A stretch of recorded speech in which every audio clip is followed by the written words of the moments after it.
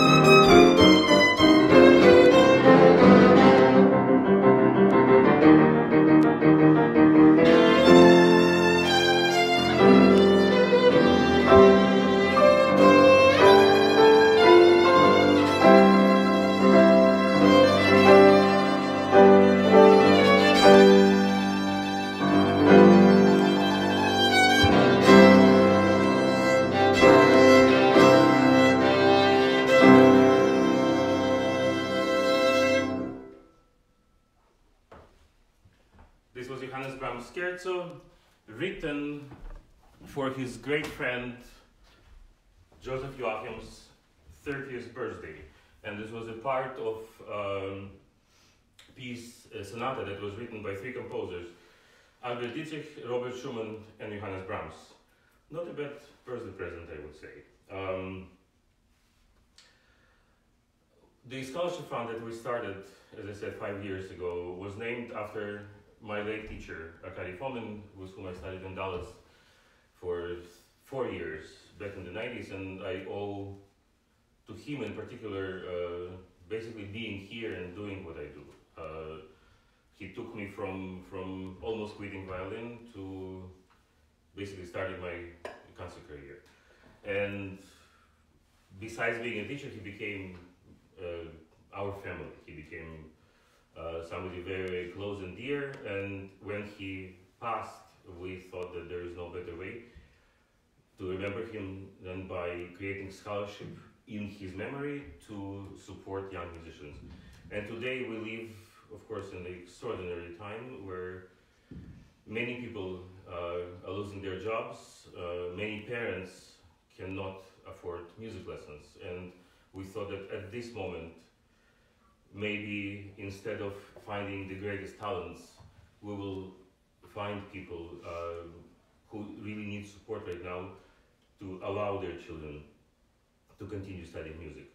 So I hope you will consider donating to the scholarship fund. You have all the information on your Facebook page, and we continue with music.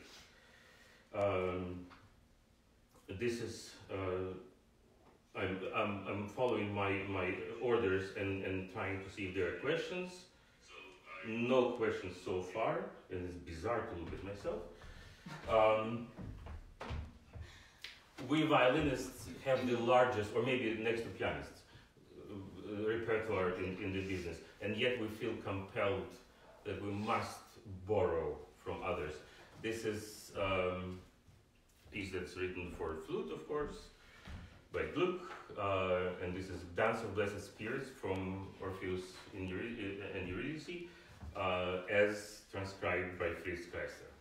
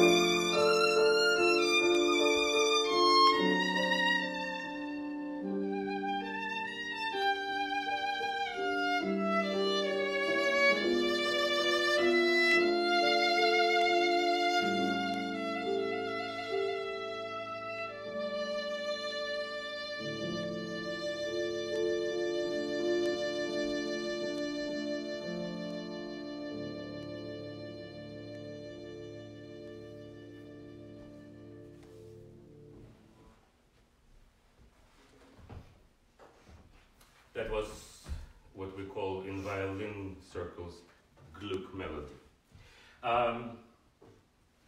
The next piece is yet another borrowed goods, and I think this is one of the most transcribed pieces in our business. Bartok Romanian Dances, they were transcribed from orchestra all the way to tuba and piano. I've actually heard it myself. It's quite sensational. This is a transcription by Bartok's friend and a great friend, excuse me, Bartok's colleague and a great friend. And I forgot. Zoltan Shakai, of course. 6 Romanian folk dances.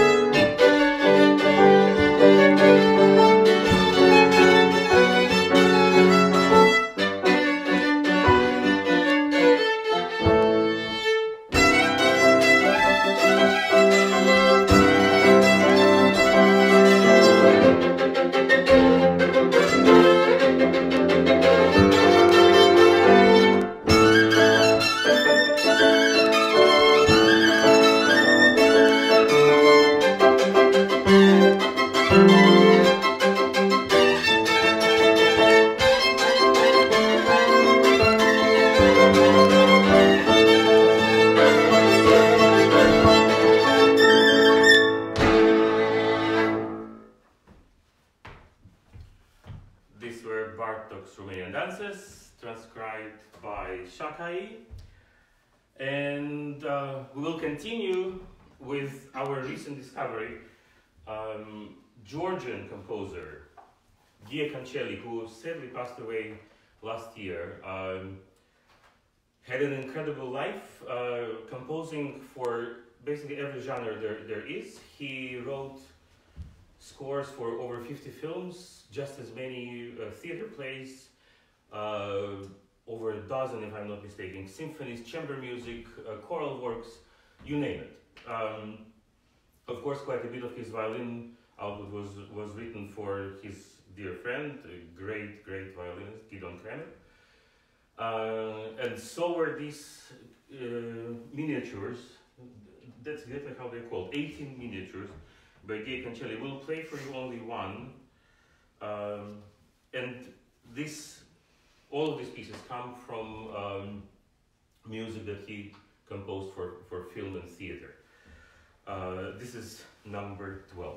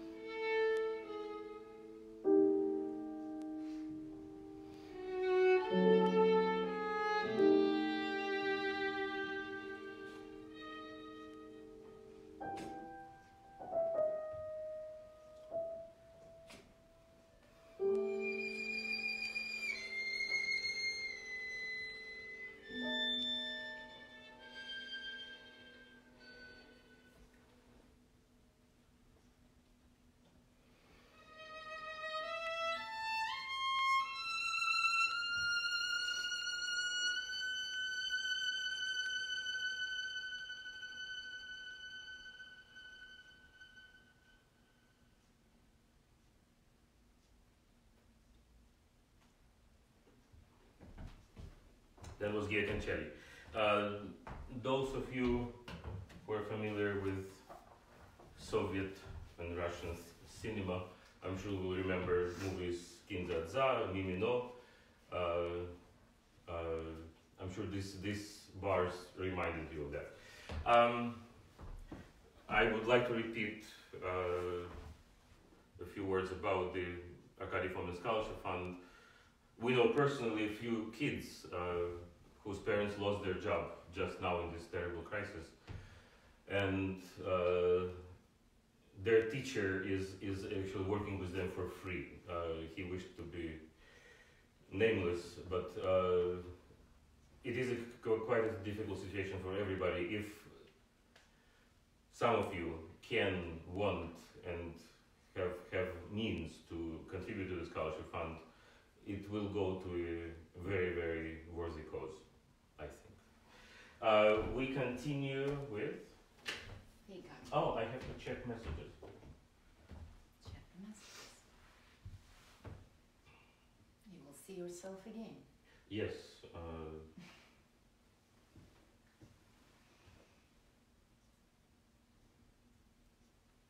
I am really and I'm looking at myself reading the messages. Okay. Now you can even hear yourself, not only see. All right. We continue with a piece that we've been playing for quite a long time, and yet again borrowed. But this is now a true transcription by Cashtelnuovo-Tedesco. He was an Italian composer who came to this country thanks to Jascha Heifetz and Arturo Toscanini.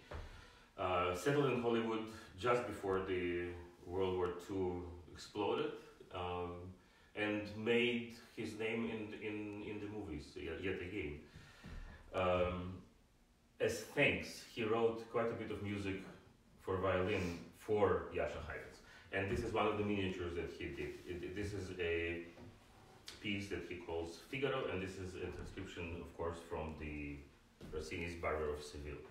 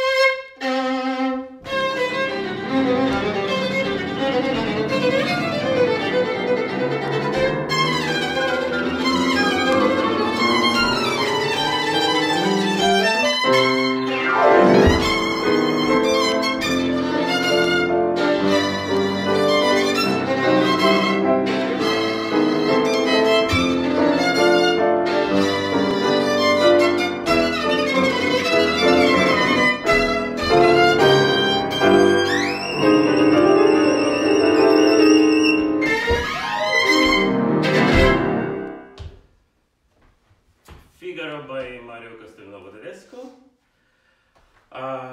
just about concludes our program today. I will leave you with something that kids that are watching should not do at home.